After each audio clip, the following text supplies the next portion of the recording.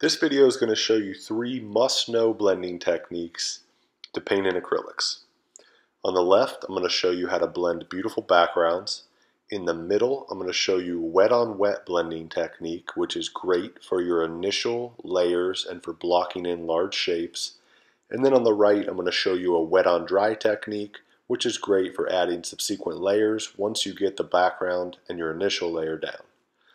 So first, to blend a beautiful background, get a brush that fits the canvas. In this case, it's a little 1/2-inch wash brush, but it doesn't really matter. This is just conceptual. I've laid down white and green for this. Again, the colors don't matter. The key is to have the bristles moist but not dripping wet.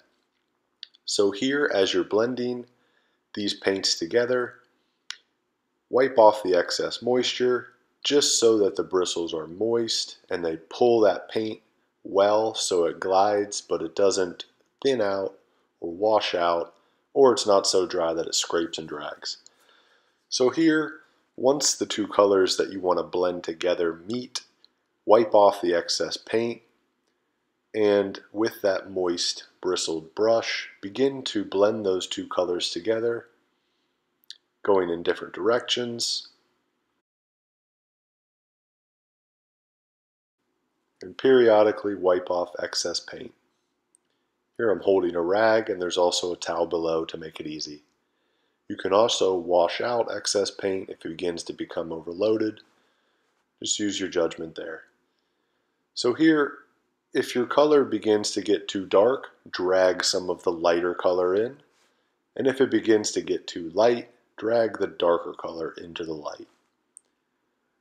Once you get to this point, you're ready for the next phase, which is really the key to making beautiful soft backgrounds, and that is a dry, soft bristled wash brush.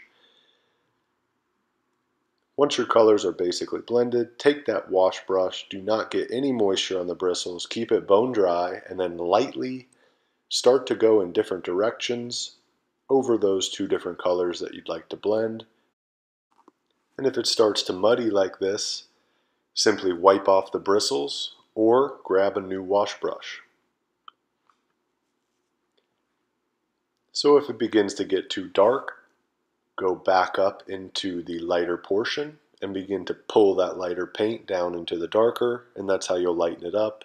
Vice versa if it gets too light.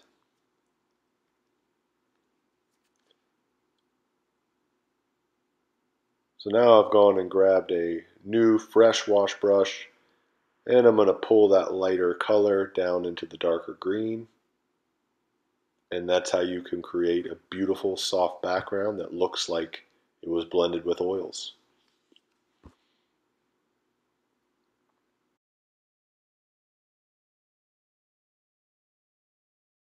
So now that we've covered backgrounds and we know how to make a beautiful background to start our painting out, now we can move into wet on wet, which is a great technique for achieving beautiful blends for that first initial layer in your painting, to block in main shapes and things like that. This is great just to get a nice clean blend on those bigger initial shapes.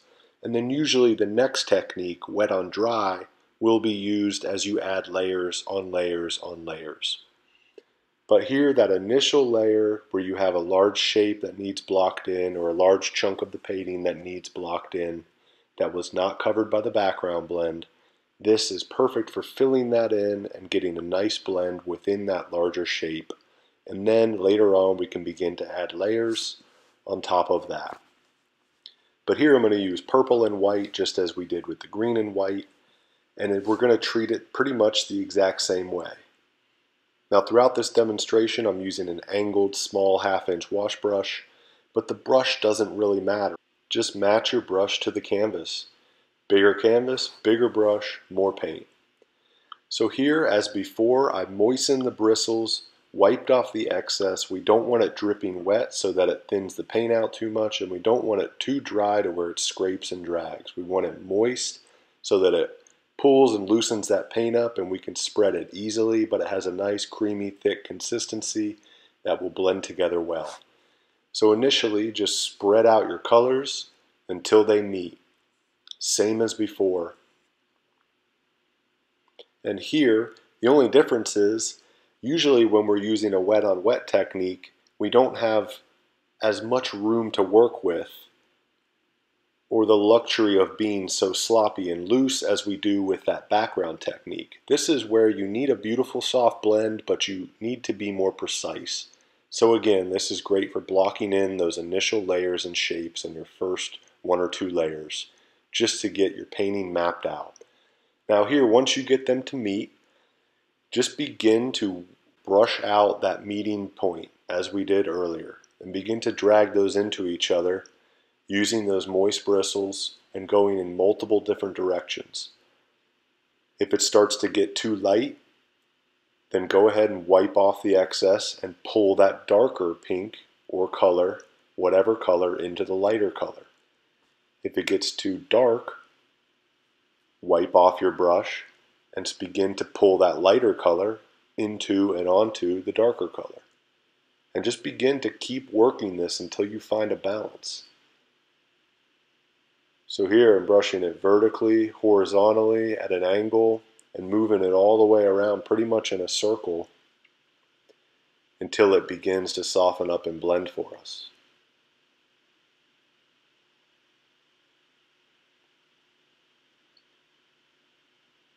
And this wet on wet it's the same technique that we just did with backgrounds, except again, we don't finish with a dry wash brush here. Obviously do it if you can, if you have enough room, but usually this technique again is used when you don't have as much room as you do when you first start with a background. You can be loose, you don't have to be as accurate. You know, you're just filling in a blank canvas, you can fly through it, and you don't need to be accurate. But with this will help you when you need to have a defined edge and fill in a defined shape. And here you can go back in and darken up that main color and drag it back up into the lighter color if you think it got too light on you. But this is just conceptually, this is how you would do that. This is a wet on wet blend.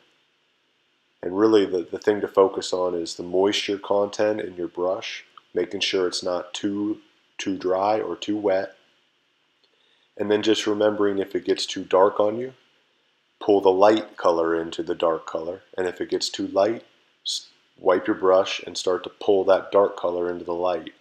Make sure to go in varying directions and keep your pressure light and let the brush, let the hairs of the brush do the work. If you push too hard, you'll scoop that paint out and it'll build up on the sides of the brush, and then it'll leave gullies and streaks and scrapes and brush marks, and it won't look as nice as if you just use light pressure.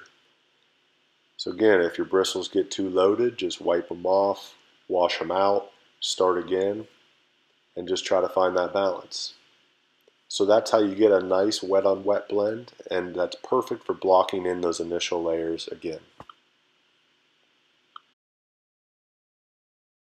Now, as you begin to add layers, this is the technique you will most likely use. And this is the most commonly used technique, unfortunately, because it gives you the ugliest blends. So it's kind of funny, but this is just how it works with acrylics, because most of the time your acrylics dry so fast that as you add layers, the layer underneath will be bone dry, and you'll be adding wet paint on top of that dry underpainting. Now there is slow dry and retarders and things like that, and those can help you to get more chances and opportunities for a wet on wet blend and keep things wet for you. But this is just a beginner's guide. I want to keep it basic and just 3 techniques and concepts that can get you started and help you handle anything you're going to encounter. And then you can jump into that other stuff later on if you want to. But this is all I use. These are pretty much the only 3 techniques I use in any of my paintings. So this will certainly get you started. Okay, so now once you've started to add some paint and you're ready to start blending it, here's how you do wet on dry blend, or at least how I do, is I clean the bristles, and I keep them moist but clean, and then I start to just break up that edge of color. So you see that edge there where it goes from that dark blue to bright white. That edge is where you want to continuously dip your brush, wipe off excess, and then keeping it moist, just do tiny circles just like that with more pressure than you normally would, and break up that pigment and that hard edge and that color and start to drag it and pull it out onto that dry surface. So that'll thin that pigment out, it'll start to wash it out, and that extra water will allow you to continuously break up that edge and pull that pigment out so it starts to thin out and wash out and give you the illusion of a nice blend.